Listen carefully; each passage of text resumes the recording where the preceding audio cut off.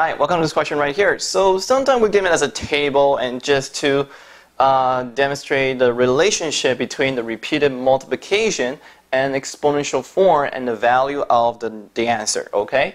So what we have for the first part right here is that we got 9 times 9 times 9 times 9, okay?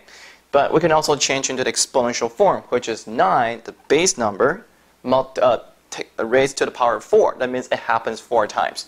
Now, if you're going to calculate the value for that, it will be 9 to the power of 4. We get ourselves 6,500. And we got 61 right there. Okay? 6561. So we can quickly fill out the rest of this table really quick. We got 2. The base number is 2. So we got 2 right there. And raised to the power of 3 times. And to the power of 3 is just 8. We have a 25 over here for the next question.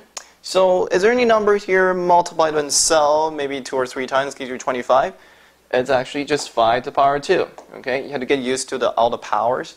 So what is 5 to the power of 2 anyway? Well, it means it's 5 times 5. Okay, the 5 raised to the power of 2 means that the 5 is multiplied itself by 2 times. Okay, 216 right here. So what do we have for 216? That looks like that is such a weird number. Let me see what I have right here. Could it be 6 to the power of 3? I think so. So what we have is 6 to the power of 3. Now, how do we know that it's the base of 6 and it's raised to the power of 3 to give you 216? Sometimes you can actually do the prime factorization, but for now, it's best for you to go and memorize all the powers from 1 to 12. You know, at least you can recognize the first 3, not like, for example, 6 power 1 is 6, 6 power 2 is 36, and hopefully you can see the 6 power 3, okay? But anyway, you'll figure out this later when you go to Math 10, okay? So what will happen here is that 6 power 3 means that 6 times itself 3 times, okay?